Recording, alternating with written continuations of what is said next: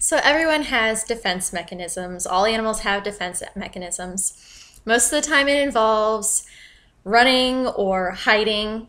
So for example, gazelles will run away from cheetahs, and lots of small little rodents will hide from snakes or birds of prey. They'll just hide in their little holes in the ground. Another way to avoid a predator is to camouflage yourself. Again, that's like on the range of hiding. Poison. So, for example, the monarch butterfly is poisonous to birds. So if a bird tries to eat it, then the bird will throw up. Another way to get away from predators is to gross them out. So cats and dogs will poop and run away. So try to gross you out that way. There are lots of animals, lots of insects and birds will vomit. So, and that vomit will either smell bad or be poisonous to their predator.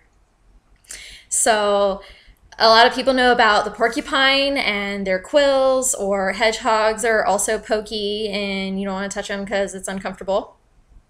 But there are a lot of animals that have some very interesting and weird ways of avoiding becoming someone else's dinner. So one way is to amputate part of your body. So this is called autotomy, and lots of lizards do it. They let go of their tail, they amputate their own tail, and the tail wiggles around and distracts the predator while the lizard gets away. There are also octopi, and squid that will detach an arm and let that distract a predator. But the dormouse is the one mammal, this is really rare among mammals, to self-amputate. The dormouse can let go of its tail to get away. The difference is with lizards, they can grow their tail back. The dormouse cannot. The dormouse cannot grow back its tail. So one shot to distract their predator and get away. Something else that you might be familiar with is the skunk. Skunks can release scent. Their cousins can do the same thing. Weasels and ferrets are in that mustelid family, and they can release a bad smell. Possums can release a bad smell. Obviously, they're not as bad as a skunk. Skunk's pretty bad. The smell can last for days, no matter how much you bathe.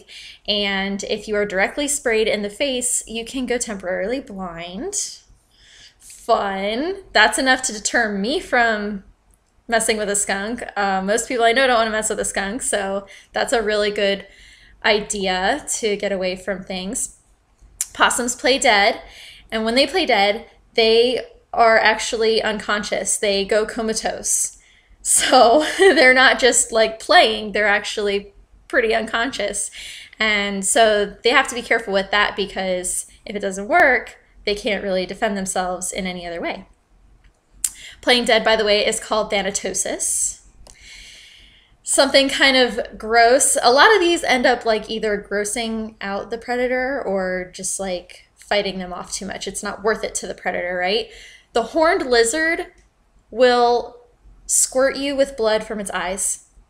It can purposely break the blood vessels in its eyes and then like squint and squirt the blood out at you. So bleeding can be a way to not be someone's dinner.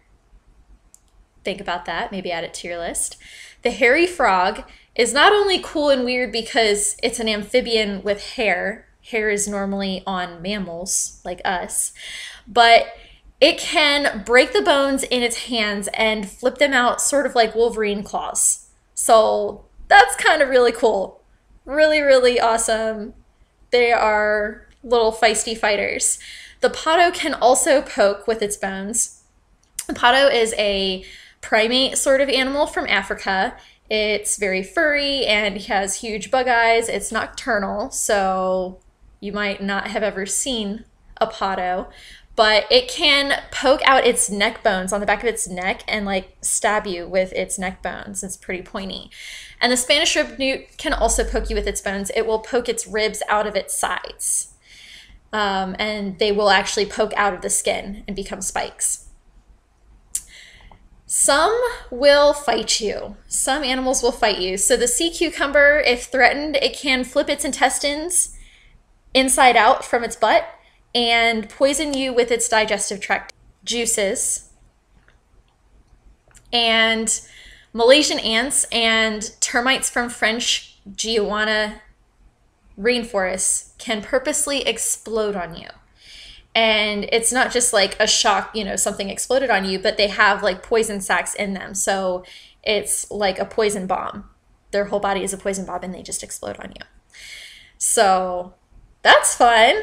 Octopi and squid release ink. A lot of people know about that. The whole reason is that the cloud becomes so distracting that sometimes the predator will attack the cloud of ink and try to get that and eat that, which obviously doesn't work. So that's pretty funny. Potato beetle larvae will cover themselves in their own toxic feces.